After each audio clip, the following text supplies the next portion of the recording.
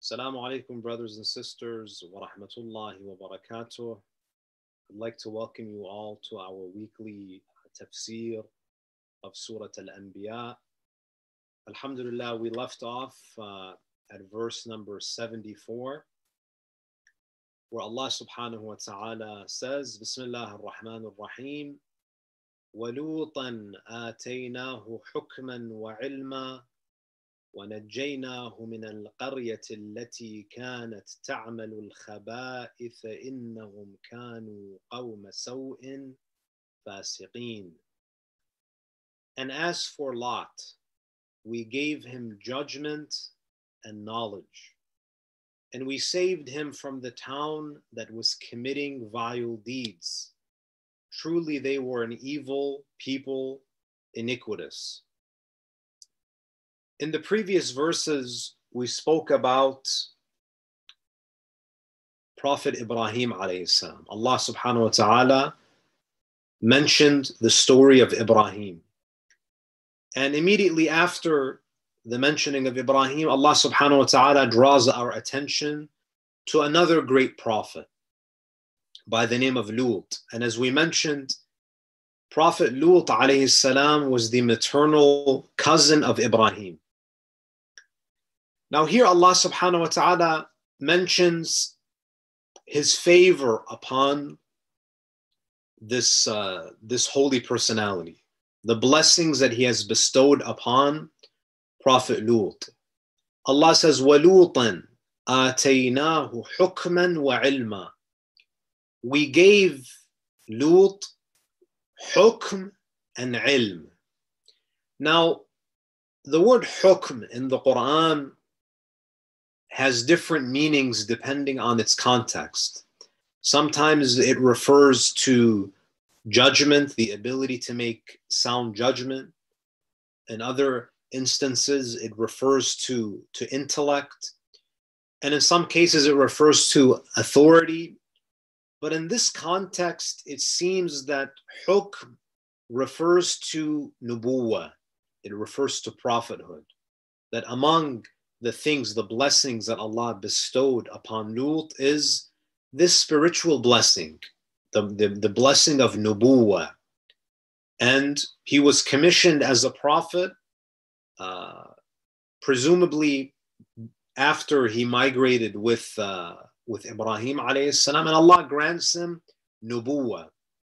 وَلُوطًا آتَيْنَاهُ حُكْمًا وَعِلْمًا. Not only was he granted prophethood, and notice, just like in all other cases, it is Allah subhanahu wa ta'ala who grants the position of nubuwah, of prophethood.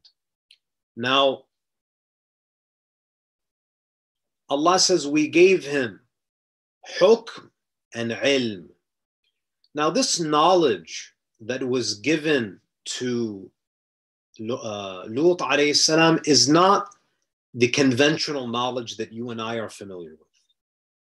This is not the knowledge that was acquired through learning or acquired from another individual, nor was it acquired through human experience.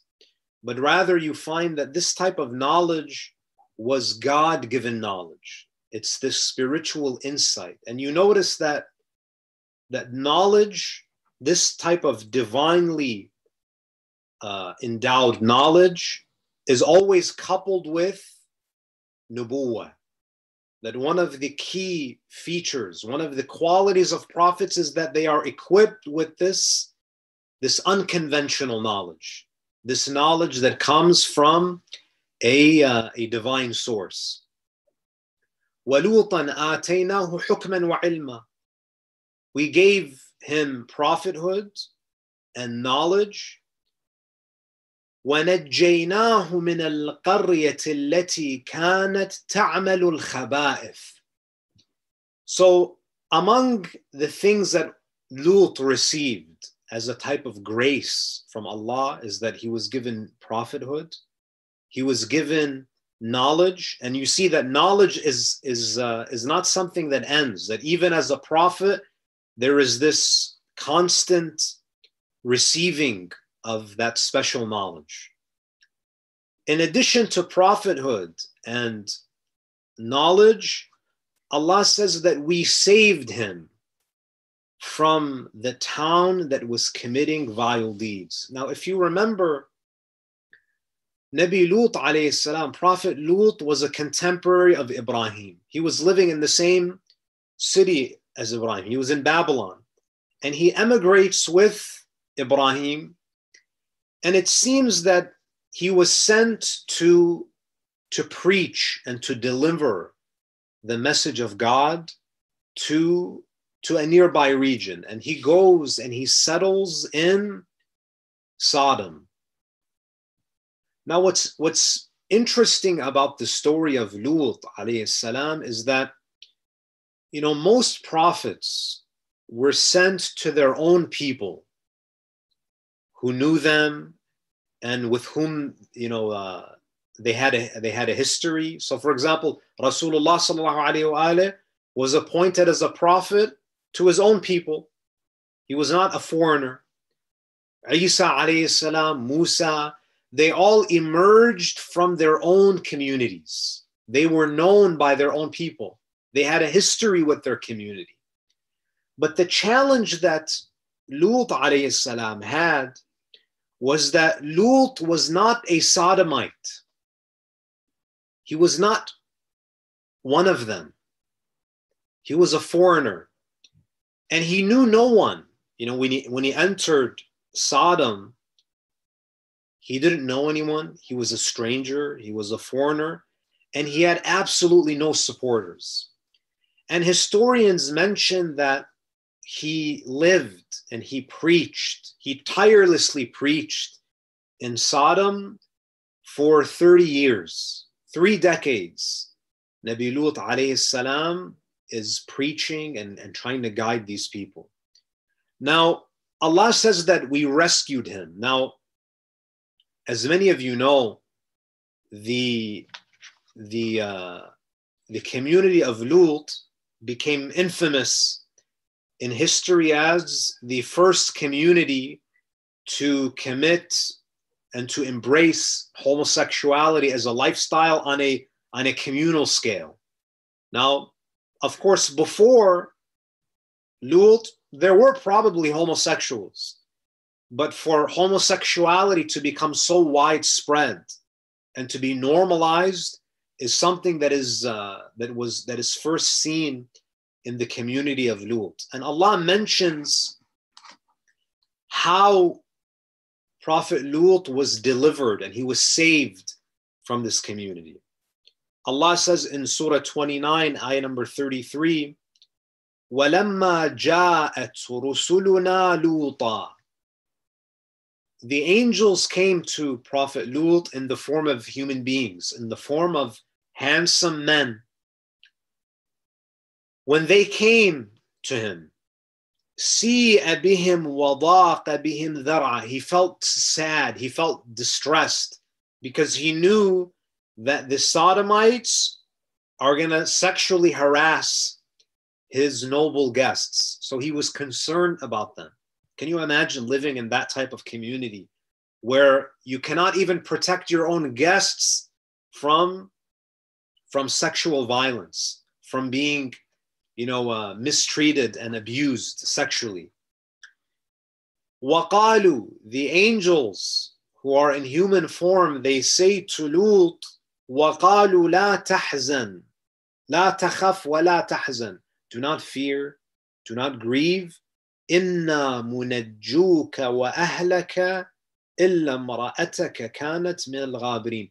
We have been sent to save you. Your job is done.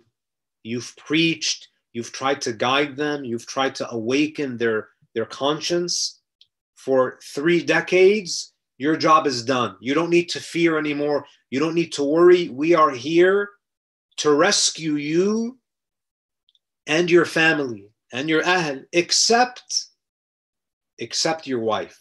And this is also an indication that we should not take it for granted that a wife of the Prophet is automatically a part of his ahl. Except his wife, she will remain among those who stay behind.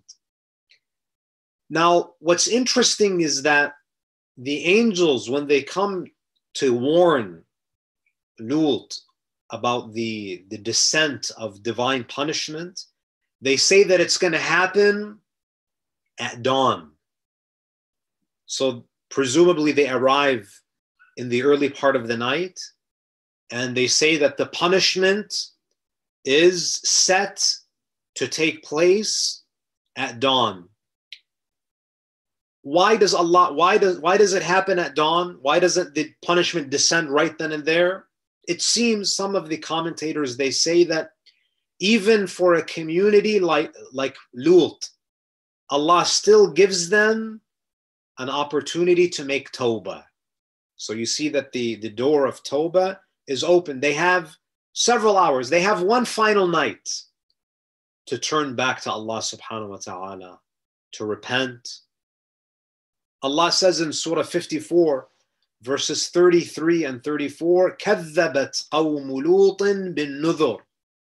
Whenever Prophet Lut warned them that your behavior will inevitably lead to chastisement, divine chastisement, they rejected. They would mock him. They would say that bring on the punishment if what you're saying is true. Inna arsalna, Allah says, Inna arsalna alayhim hasiban illa ala lutin najjaynahum bisahar. We sent a type of we made sandstone shards rain from the sky, and we rescued the family of Lut when at the last part of the night. Bisahar. Sahar is the part of the night right before Fajr. So it seems from this ayah we understand that Nabi Lut and his family and his followers, they were rescued and they were escorted. They were led. They escaped the city only a few hours before the punishment descended upon them. Now, how was this community punished? Allama Tabatabai in Tafsir Al-Mizan, he suggests that the punishment meted out to the Sodomites was a volcano. That what wiped them out was a type of volcanic eruption that was accompanied by three distinct phenomena. And these are all described in different verses in the Quran. So number one of the descriptions that we find is that there's this seismic activity that upturned the city, that the city, according to the Quran, was raised and then thrown back down to the earth. Now, how and there are ahadith that mention that Jibreel overturned the city. Now, how did it express itself in the natural world? We don't know, but what we know for sure is that in Surah An-Najm, which is a surah that we've covered, alhamdulillah, in ayah number 53, Allah says about the community of Lut, وَالْمُؤْتَفِكَةَ أَهْوَى. Allah calls the Sodomites, the city of Sodom, as the overturned city. That it was raised and then it was thrown down to the earth. It is called the overturned city. So this is one description that we find. There's another Quranic description in Surah Al-Hijr, Surah 15, ayah number 73, where it describes a type of explosion that produced blasts and howls. So there's this like loud blast. Allah says, فَأَخَذَتْهُمُ الصَّيْحَةُ مُشْرِقِينَ. At sunrise, there was a sayha. There was a loud explosion, a loud blast. And Allama Tabatabai seems to believe that it was a very intense volcanic eruption. So it's perhaps the eruption that they heard. It was that blast at Fajr. And then the Quran also mentions the idea of the raining down of lava and volcanic rock. And some verses mention that sandstone shards rained from the sky. Now, these verses are interesting because it's hard for us to imagine that our deeds trigger these natural disasters. Sometimes we see them as completely independent, and human activity has no bearing on the natural world. But a recurring theme in the Quran is that a lot of these things happen, not in every case, but definitely in some cases. These occurrences, these natural disasters are linked to human behavior, to human conduct. So in many cases, they're not arbitrary. There is a reason, there is a wisdom behind these natural occurrences. Now, again, this doesn't mean that every single natural disaster is a divine punishment, but we do have many indications in the Quran that these natural disasters, in some cases, are directly linked to human activity. Allah subhanahu wa ta'ala describes the community of Lut. So if we go back to the verse, Allah says that we rescued Lut from the city, from the town that was committing vile deeds. التي كانت تعمل الخبائث. The people, the community of Lut, the Sodomites, were committing vile deeds. And khaba'ith is plural. So they weren't only punished because of their sexual indecency. They weren't only punished because of their homosexual behavior. There were other reasons. So they were committing vile deeds, not just a vile deed. There were many sins that were being committed. But definitely one of the most abhorrent practices of the community of Lut was homosexuality, acting on those illegitimate desires. If you look at Surah 29, verses 28 and 29, Prophet Lut himself, he expresses his dismay at how far these people are willing to go in sin and going against their own fitrah and what is considered to be decent and in line with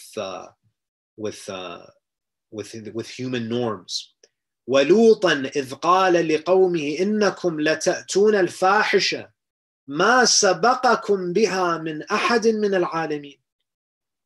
Lut says to his people that you are going towards an act of indecency that no nation before you no nation has preceded you in it, meaning that you are doing something that is being done for the first time on a community scale. What were they doing? Some people, they say, Allah punished the Sodomites because they were committing rape. That if it's consensual sex between the same genders, then it's fine. This is completely against what's being explicitly said by Prophet Lut. He says, أَإِنَّكُمْ لَتَأْتُونَ الرِّجَالِ. You men, are you going towards men for sexual gratification? وَتَقْطَعُونَ السَّبِيلَ. And you're cutting off the means of procreation. There's no mention of consent. The very act of homosexuality is being condemned by Lut. وَتَأْتُونَ فِي نَادِيكُمُ الْمُنْكَرِ. And in your public places, you're committing shameful acts. So Allah subhanahu wa ta'ala, now we don't care what people say, what is the norm. Allah describes what they did as khabith, something that is vile. Even if the entire world today says that there's nothing wrong with it, it's completely normal, as long as they're not hurting anyone, this is a human right. Allah subhanahu wa ta'ala says that this is something that is vile. This is something that corrupts the soul. This is something that is against all divine legislations. And then Allah at the end of the verse, He says, إِنَّهُمْ كَانُوا قَوْمَ سَوْءٍ فَاسِقِينَ. Truly they were an evil people and they were iniquitous. Fasiqeen means to go beyond the boundaries. And here, it's not only that they went beyond the boundaries and they transgressed the religious boundaries and the religious laws. They transgressed even the norms, even the norms that you find in secular societies. They cross the limits of basic human decency.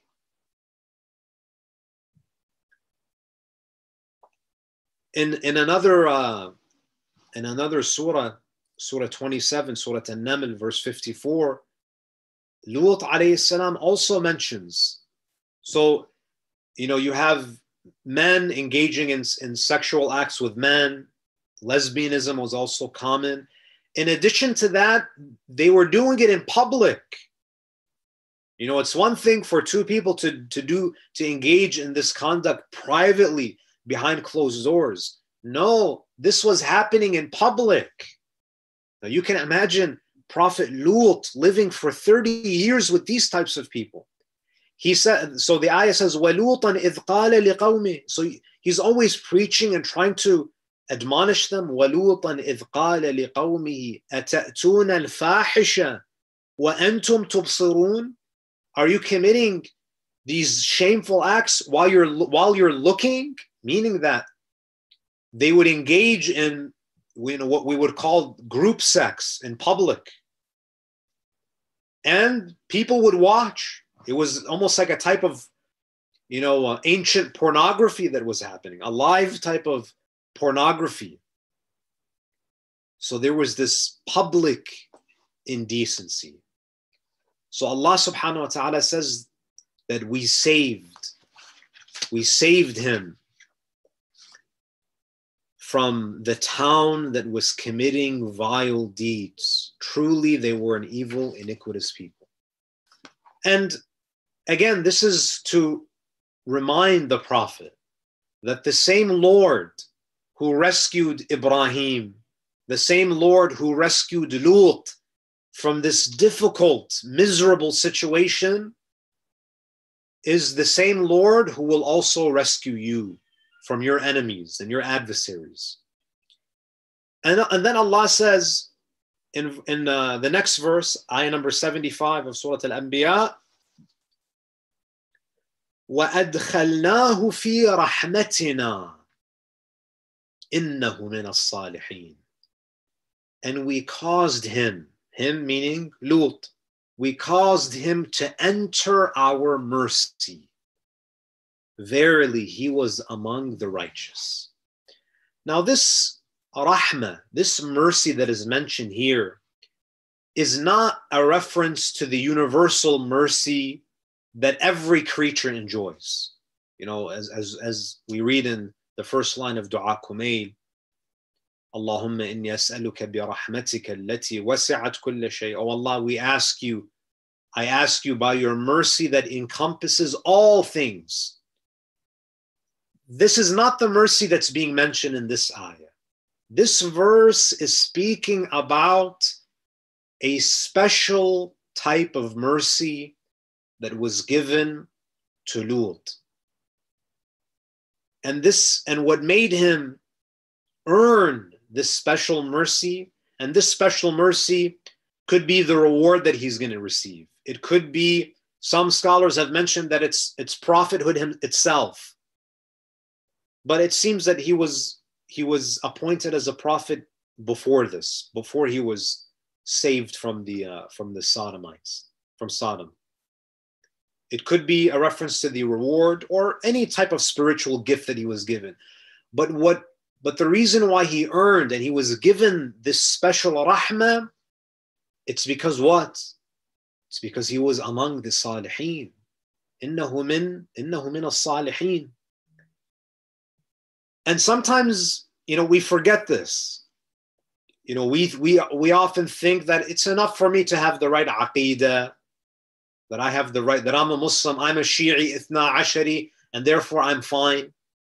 If you want to receive this special divine mercy, the condition is what? You have to do good deeds. Not only do you do good deeds every once in a while, you have to do good deeds to such an extent where you become someone who is salih. It becomes it becomes habitual. So there's a difference between performing a righteous deed and being a righteous person. Even a corrupt person can do a good deed. But what makes Lut deserving of this special rahmah is that good deeds were performed by him day in and day out, and righteousness became a part of his nature. It was part of his disposition. His nature was to be salih. There's a hadith from the Prophet ﷺ where he says, Al-Iman wal-Amal akhawan sharikan fi qarn, that faith and righteous deeds are like brothers. They are like partners. لا يقبل الله أحدهما إلا بصاحبه. Allah does not accept one without the other. Allah does not accept Iman without Amal Salih. And Allah does not accept righteous deeds without faith. They're like two wings. They go hand in hand.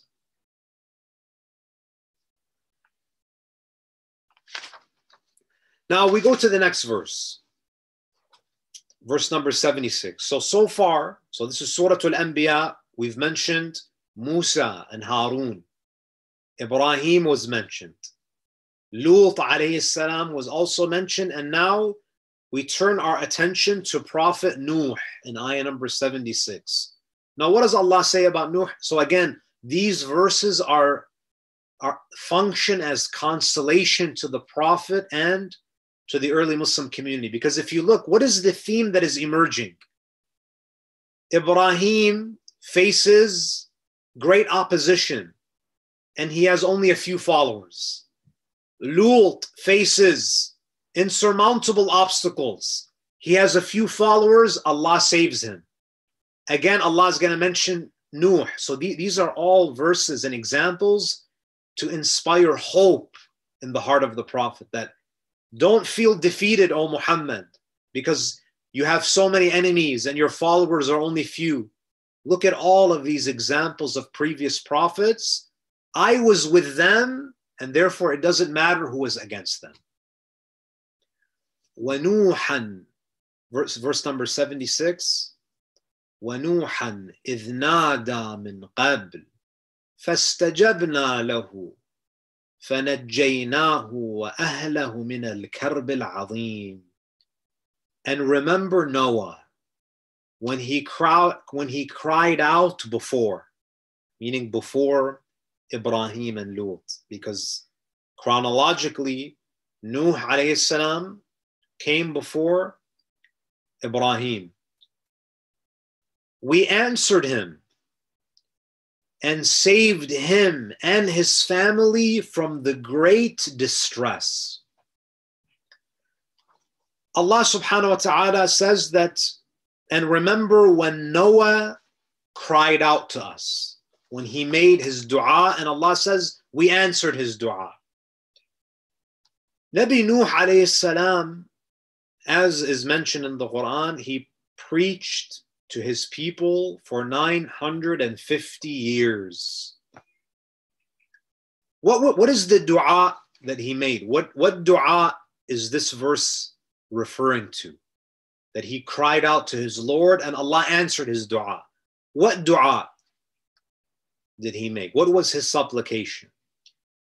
There are two possibilities, and it could be both of them. It could be just the same dua.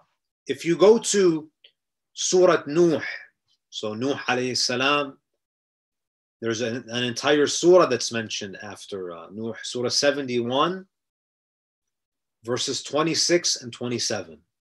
This is the dua of Nuh after 950 years of tireless preaching. He says, رَبِّ لَا تَذَرْ عَلَى الْأَرْضِ مِنَ الْكَافِرِينَ دَيَّارًا. Oh Allah, do not leave on the earth a single inhabitant from among the disbelievers. Why? Now, why is Nuh making this dua? He's basically asking Allah, oh Allah, destroy all of them. Take them all. If you leave them, O Nuh, so Musa says, oh Allah, if you leave them, if you let them live, if you don't punish them, they will cause your servants to go astray. They will lead your servants astray. They will corrupt those who are good. And they will not give birth. Their progeny, their children, their grandchildren, their descendants will be nothing but people who are corrupt, who are sinful and disbelievers.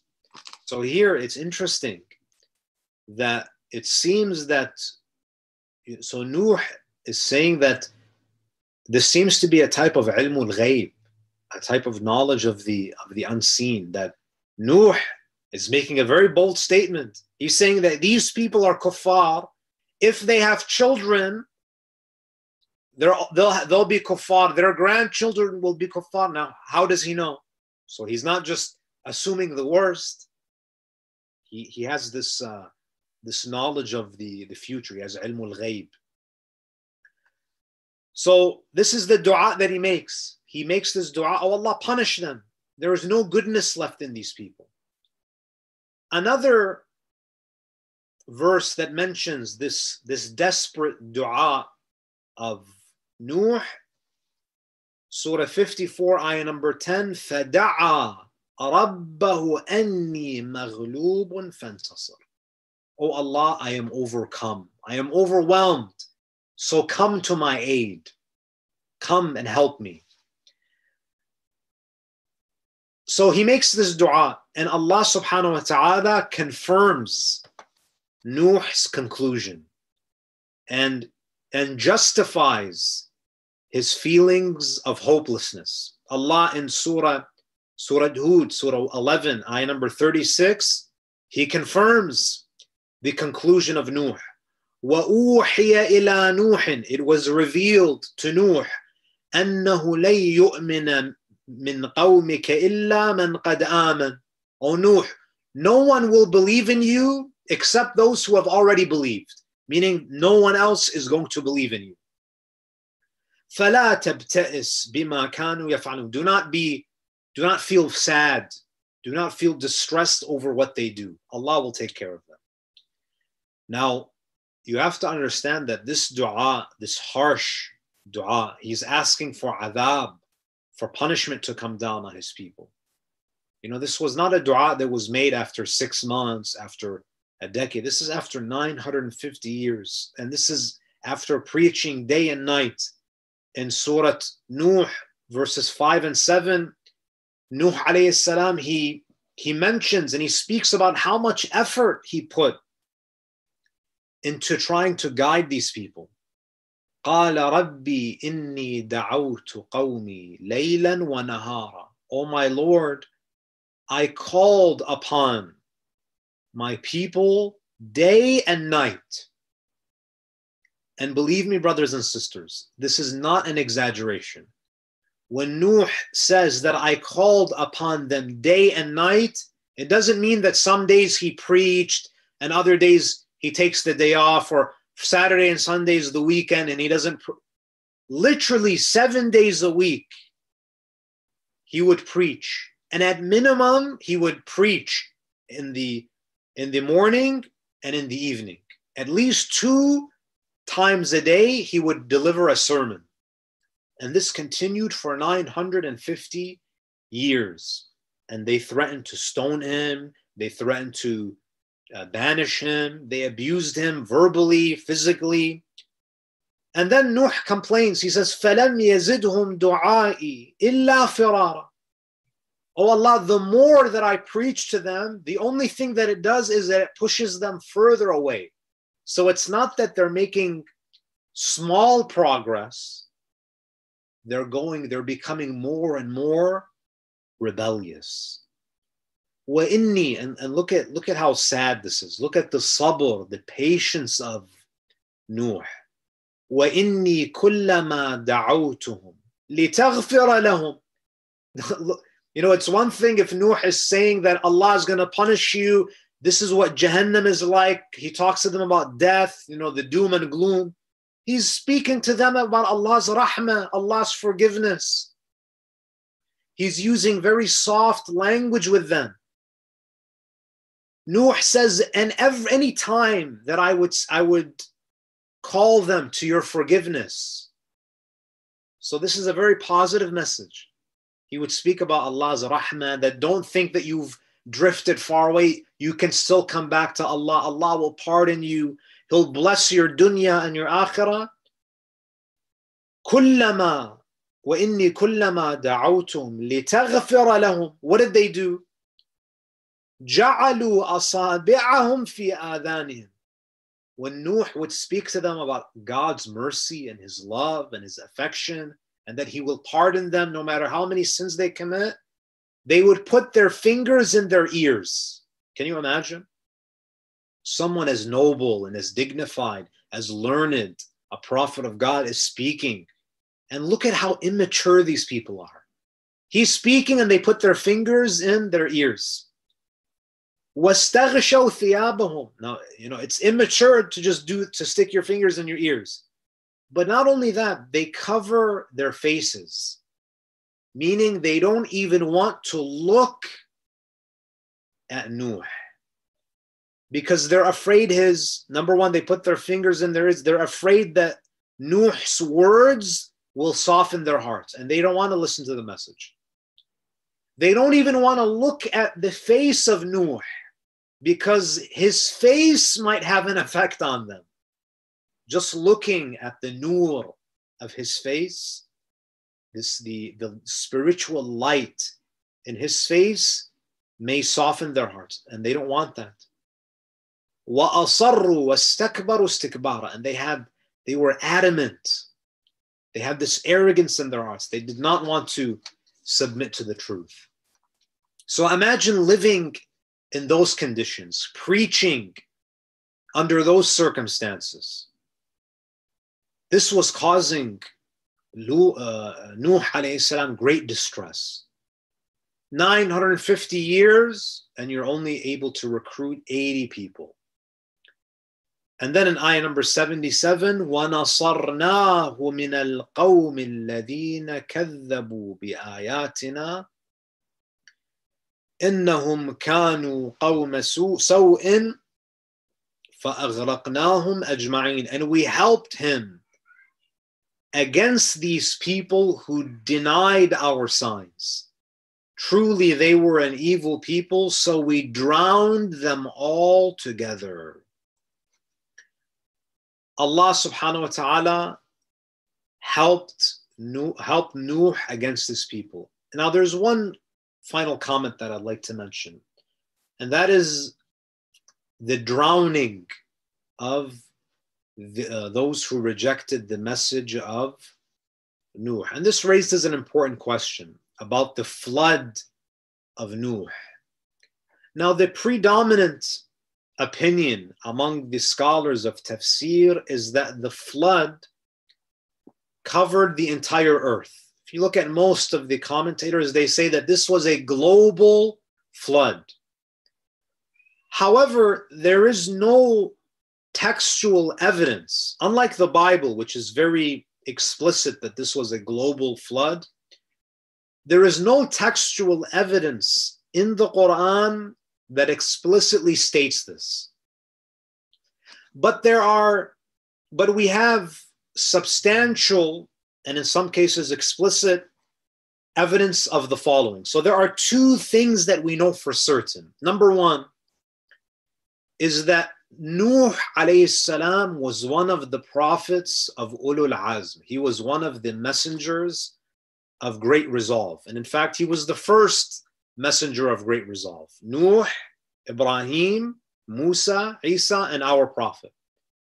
Now, one of the meanings of being a messenger of great resolve is that these prophets had a mandate to guide all people. So everyone in the world at that time, Nuh alayhi salam was the prophet. He had a mandate to guide all of these people, either directly or through his students or through letters or whatever it may be, any means of communication. So we know that Nuh was a prophet appointed by God. He had a mandate to guide all people on earth.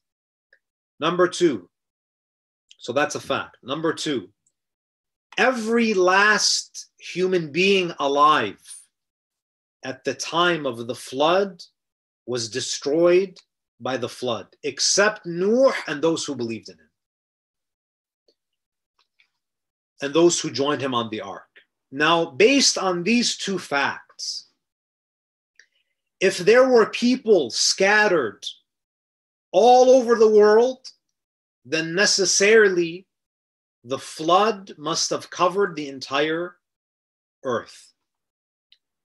However, if people, and this is very possible, if people only lived in a limited part of the world,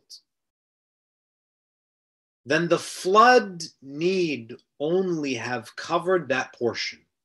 So if people only inhabited a third of the earth, the flood does not need to be a global flood.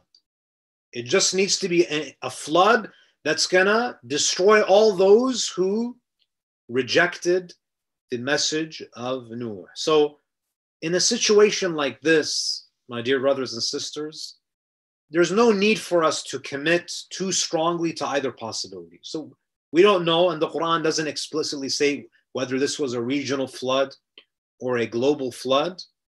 So that's important for us to be aware of. Now, again, as I mentioned, and we'll conclude here, the theme that is emerging, the theme of all of these prophetic stories is that these prophets faced incredible hardships. They faced a lot of resistance. They had fierce adversaries. And in most cases, they only had a few followers. They had very limited resources. And example after example, Allah is showing the Prophet and the nascent Muslim community that look, I came to the help of past prophets, and I will come to your help. I will aid you and I will support you, provided that you have faith and you put your trust in me. We ask Allah subhanahu wa ta'ala to bless us and guide us and illuminate our hearts with the teachings of Muhammad wa Ali Muhammad. Inshallah, next week we'll cover verses 78 onward, and we'll be speaking about Sulaiman and Dawood. وآخر دعوانا أن الحمد لله رب العالمين وصلى الله على محمد وآله الطاهرين. So are there any accounts of how people reacted to Prophet Nuh's old age? Because it seems miraculous that he lived to be this long. So, that's an interesting question, and there is no account that I found that documents any surprise from anyone that he had lived so long. Again, I'd have to double check, but I don't recall anyone saying that, how are you still alive? What's your secret? So that's pretty astonishing that there are no reports of amazement. Anyone just making any remark about his the length of his life. I haven't come across anything. And could you comment on why it's important to know whether the flood was global or not? Can you repeat the question? It's just a question of why is it important to know whether the flood was global or not? Because some people it goes back to a theological question, and that is that some have said that if there's a global, so one problem with the idea of a global flood is that some say that there is no archaeological evidence. Scientists have not confirmed, or some in fact have rejected the idea of a global flood during the time of Nuh. Again, the Bible is much more explicit about timeline and this idea of a global flood. But just to point out that the Quran doesn't make any mention about this, about whether it was a global flood or a regional flood. So just to kind of draw that distinction between the Quranic narrative and the biblical narrative. And for the calamity that affected Prophet Lut's people, are there any arguments that people make against it being a volcanic eruption or something else? So Allama Tabatabai, he seems to go into the most detail about the nature of the natural disaster. Other commentators, they just speak about the idea of Jibra'il, overturning the city with his wings. So they speak about it more from that unseen aspect. But I haven't seen any other explanations as to some may believe that it was a type of earthquake, but the description of Allama Tabatabai seems to be the most plausible.